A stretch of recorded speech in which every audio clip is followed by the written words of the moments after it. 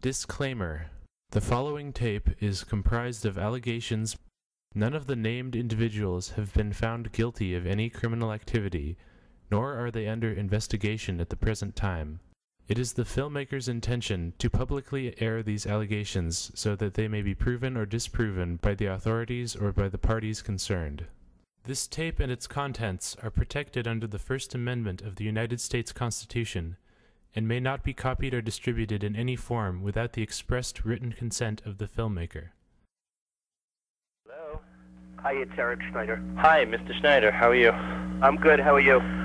Okay, what are we up to with my complaint here? I'm working on your case. I'm conducting an investigation. I spoke to not the Rusk firm, the other firm, and I'm proceeding. There are things I need to research.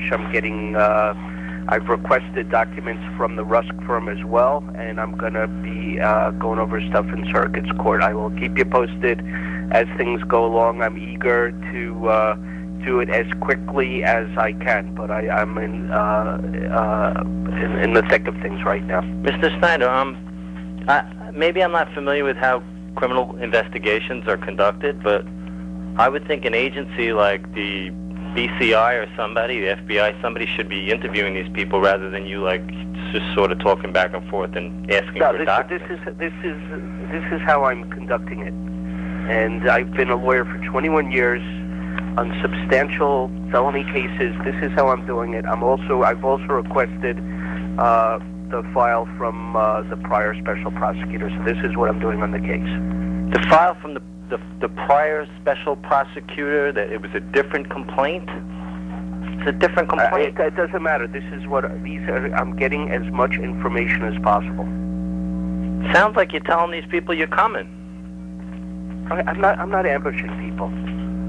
Isn't that what detectives do? No, you're getting stuff from TV. I'm getting stuff from TV. I haven't spoken to enough detectives and enough FBI agents. Listen to me. If you don't, I'm the special prosecutor in the case. I'm doing the case the way I'm choosing to do it.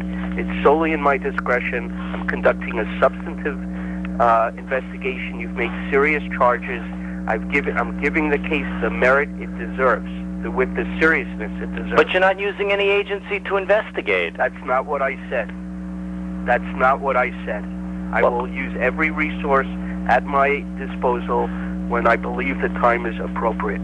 But I'm not ambushing people. That's not what I'm going to do. So, basically, if you say you're not ambushing them, can you tell me what that means? I'm inquiring. You've made allegations. I know, but in investigation, this seems more like discovery in a civil case when you say you're not ambushing people. You have a right to do anything you want. You have a right to send detectives at 5 o'clock in the morning to knock on people's doors.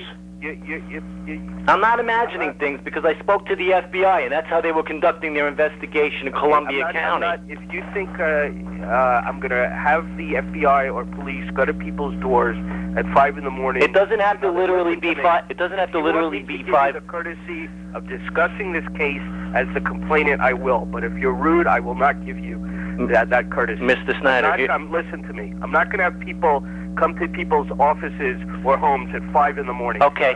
What about... I'm not finished. I'm conducting a proper investigation. You've made allegations not about things that are hidden or secretive.